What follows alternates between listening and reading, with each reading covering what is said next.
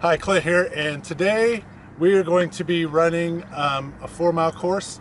But first I thought I should introduce myself a little bit more and my trainer a little bit more. We've probably run the last 3 or 4 weeks on the video, and I really haven't talked to him. So we're going to go ahead and do that right now.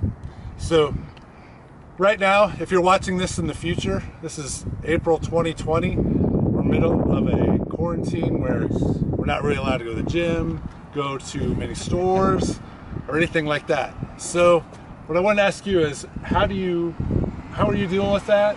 And how are you getting through the day-to-day working out and getting motivation to do that?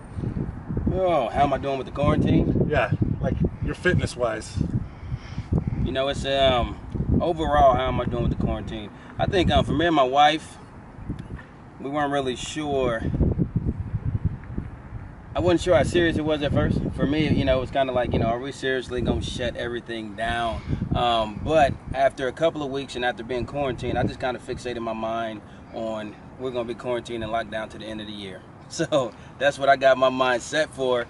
For us, mentally, it's been easy. It's been a vacation. So as far as staying in shape and just staying active, it's been really, really hard. It's been tough. Me encouraging other people has probably helped me the most. So seeing you and your wife active, seeing you and your daughter active, that's helped me out. Because it's very easy just to sit in your house all day long, twiddle your thumbs and not do anything. But I got goals. When you have goals, you do whatever it takes to accomplish those goals. Kind of had a pity party a little bit there, but actually designing a plan every single day, every single week to say I'm going to get up and I'm going to do, make your little checklist. I'm going to do certain things and commit to it and do it. That's helped me out a lot. Do you have like a day that was like the hardest? The day that we ran hills last week. Running hills last week was probably. It might be today. No, seriously. Yeah, I would. Yeah, days it's really been hard. That's been really tough because normally springtime my allergies kick in, so it's been tough days just trying to control my breathing a little bit. So I don't really know if I can pinpoint a day that's been the toughest. I don't. Easter was hard. I will say that. Easter was really tough. That was tough for us because we're used to doing a big family gathering. We're used to having a lot of food, a lot of people over to our house, and really celebrating the resurrection. So that was really hard for us. It was different. So yeah, that was probably the toughest day thus far. Because people are gonna break the rules. People are gonna go to church. People are gonna hang out with their families. But we really had to scale back a lot on that day. So it was weird. It was different. It was tough, but we got through. Yeah. Well, I guess I'm going to go back to the beginning. Brandon and I have known each other for like 3.5 years. I had to look it up today to see how long it actually been. 3.5? Yeah. I feel like it's been longer. It feels longer sometimes. Wait a minute. Now let's do the math. I did the math. I looked on. So the first day that we met, trust your math. He told me that I need to log my meals into MyFitnessPal. So I've done that every day since then, so I can see how many days it's been. Yes. So it's been like 1,200 days. So he was working as a trainer at the YMCA over in Olathe, and we just got lucky, I guess, and got to have Brandon as our trainer. Moved around a few times. He had his own gym in a couple different places. Yes. Then Anytime Fitness, hopefully that comes back here really soon and not the end of the year, like you said. But anyway, so do you remember meeting Wendy and I? Like, what were your first impressions? Like, do you remember our first workout? And do you feel like we've improved? Oh my goodness, yes I do. I remember when you and Wendy walked in the door. I think in fact I talked to. I don't think it was you. I talked to Wendy on the phone. I set up the meeting and everything. I remember when you came in because you're really tall, so you're easy to remember. But when we sat down to talk, his wife, she's hilarious by the way. She did all the talking. Clint barely said anything. I don't know if you remember that. That's the way I am all the time. You literally barely said anything. I can make fun of him now because I've known him for so long. Talk about fashion. His fashion was terrible. Hasn't got that much better. No, it's gotten a lot better. I think you came in with these all white New Balances on, right, with the little N on the side. Ah, man, it was funny. But I do remember sitting down with you both, talking to you. And you just seem so committed. You seem committed to the process. You seem nervous. And I can tell, you know, I think when we talk, you were like, I haven't been in the gym in years. Like, I haven't done this in a long time. Yeah. And, you know, obviously, you and both your wife was overweight, but the conversation, we talked for a while. We were in there for over an hour just talking. It was a small room that we were talking in.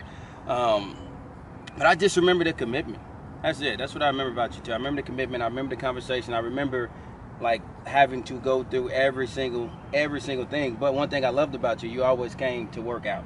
You know, regardless if you felt like it or did not, you came to work out. So yeah, man. And what was the other question? You said, have you changed? Yeah, like how have you changed and improved or? Oh right. I could give an easy example. So, okay, go ahead. What example would you give? I'll just go back to even before the days before that. Like I was still working in the office at that time, and I had like these size. I'm not gonna say what size pants they were, but they were big and they didn't fit. So I got on the scale and I was like 260, which is like the most I'd ever weighed in my life. Yes. So now I'm like down way from that. But I remember one of the first things that I said is, I don't want to run the treadmill because I can't run because my feet are bad. So you said so you was like I don't think I can stand longer than 10 minutes. I think you said something about standing. I do remember that. It was as we went through all the issues and the ailments and the illnesses, injuries, he was like, I can't stand longer than 10 minutes. I was like, you can't stand longer than 10 minutes?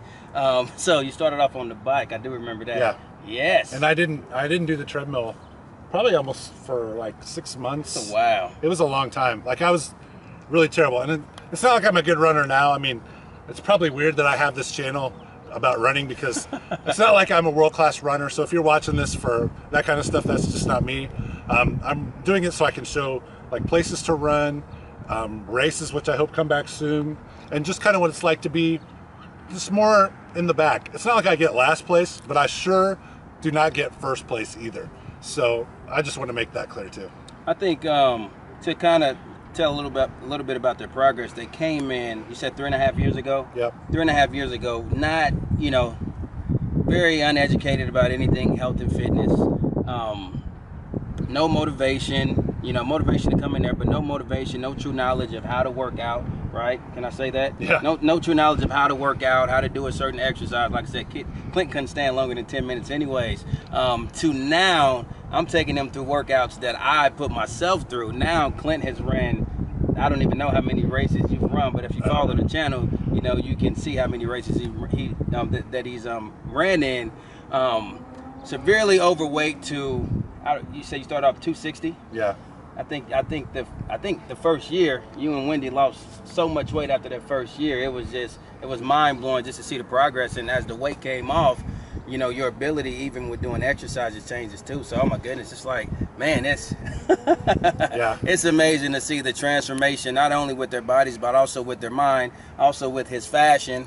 All Under Armour mostly now. And then our relationship, I think our relationship has probably, you know, made the most progress over, you know, any of the transformations, because you wouldn't say 2 words when we first met. And I think that the first couple of months, Wendy did all the talking, but, you know, now I think we talk more than, you know, more than Wendy and I. So yeah, it's pretty cool to kind of see you come out of your shell, to see you learn, to see you apply things that was taught. But you all have taught me, you know, you've taught me some things along the way as well. So it's been nice. So yes, I took Brandon to his first couple country concerts. We actually went to a concert March 7th. Was like right when all this stuff ended. I mean, it was probably one of the last concerts in the city that we went to, and it was fun. So, do you have any?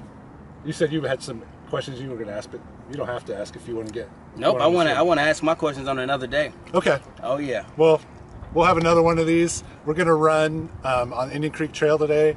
We're going to go north from Mid-American Nazarene University. Just 2 out, 2 back. Indian Creek Trail is good because 2 weeks ago we ran south from 151st. This time we're going to run from Mid-America, and then I think Saturday I'm going to run from like Merlin and around Olathe East. So it's a really good trail. It's a really good route, and it's going to be shaded, which is good because it's kind of sunny today. So let's go ahead and get out there. Let's do it.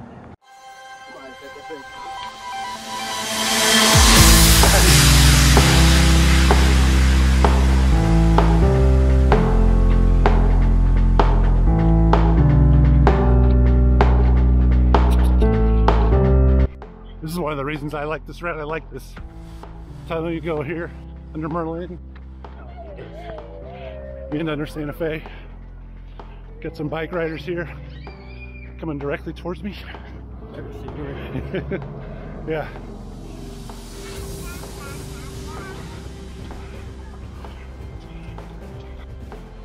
Addison also came to run with us today, but she has decided to leave us. So she's way up there, just waving. I told her to try to keep a slower pace, and she never listens.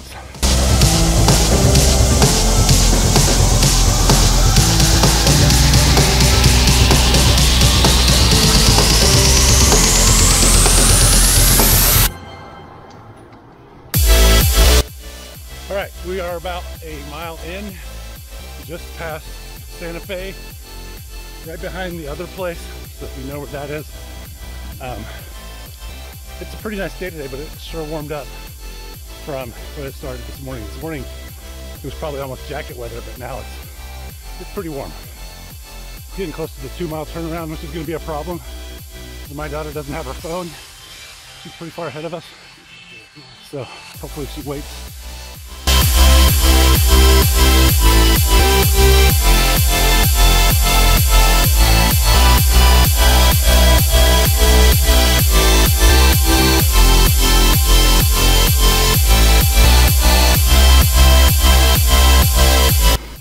Okay, we're going through the tunnel under Berlin, almost back.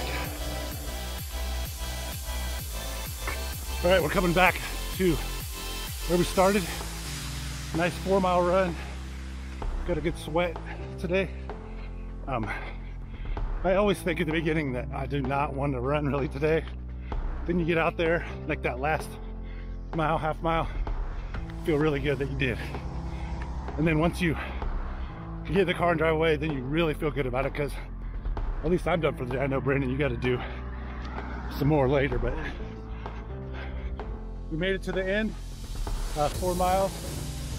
It's a little warmer today. Then all day it was really cloudy and kind of rainy, and then you get out here and it was hot. So good run. Hope you enjoyed getting to know us a little bit more. I think we're going to do like a longer interview series later. Brandon has more questions he wants to ask and probably answer to. So again, thank you for watching, and I will talk to you probably this weekend.